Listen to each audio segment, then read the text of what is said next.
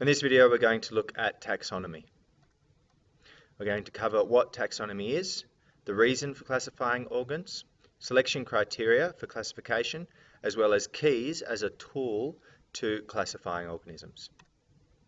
So firstly, what is taxonomy? Taxonomy is a branch of science, so it's a study of science, and it's the study involved in classifying things into groups and naming those groups as well as the organisms within the groups.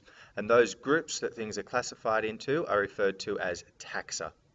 So taxonomy being the study of groups or taxa. There's a few different reasons that we have for classifying organisms. And firstly is to provide some sort of order to our understanding of the different animals around us and relationships between those animals. There's an estimated 8.7 million different types of life on the planet. So without some sort of system, we wouldn't be able to work out all the different ones, and we wouldn't be able to communicate about the different animals to each other. So we need to group them to provide order for ease of use. Another reason that we classify things is to make it easier to describe organisms to scientists in another place that might not necessarily have the organism in front of them.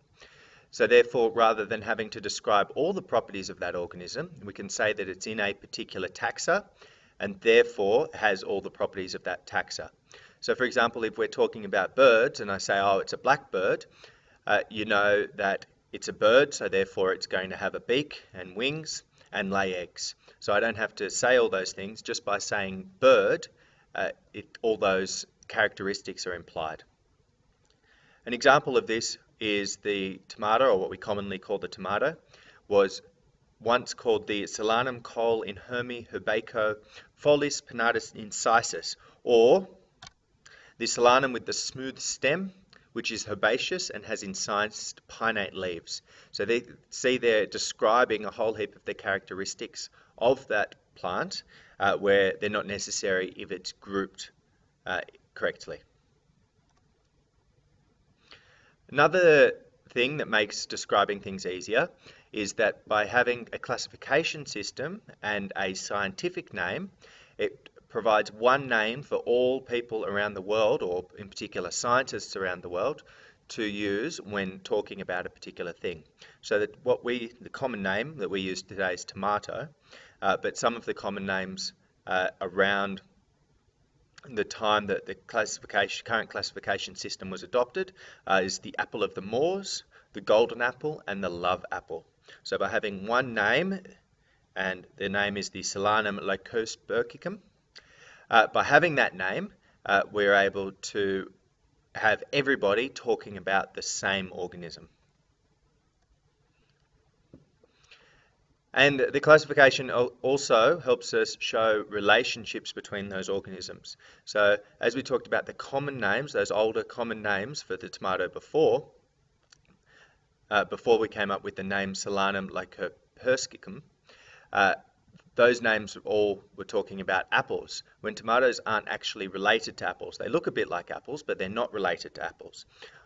Tomatoes are actually more closely related to that Solanum tuberosum, or the potato.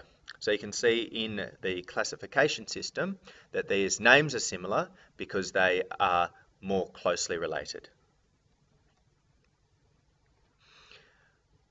Once you decide to classify things, you need to work out the selection criteria by which you're going to classify them.